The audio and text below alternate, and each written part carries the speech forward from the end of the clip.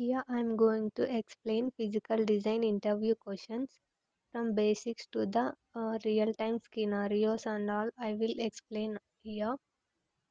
The first question is the interviewer is going to ask mostly what are the input files for physical design. For this we can say the answer like we have two types of input files. One is input related and another one is technology related. What are the input related files means netlist file. The extension for this file is .p and SDC. SDC refers synopsis design constraints.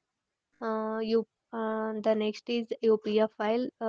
It refers unified power format and scanf file. And the next one is the def file. Def stands for design exchange format. And technology related files are timing library or logical library. The extension for this library is .lib. And next one is physical library .lef. Lef refers to layout exchange format. Next file is technology file. The extension for this technology file is .tf. The another file is table lookup file. The extension for this file is .tlup.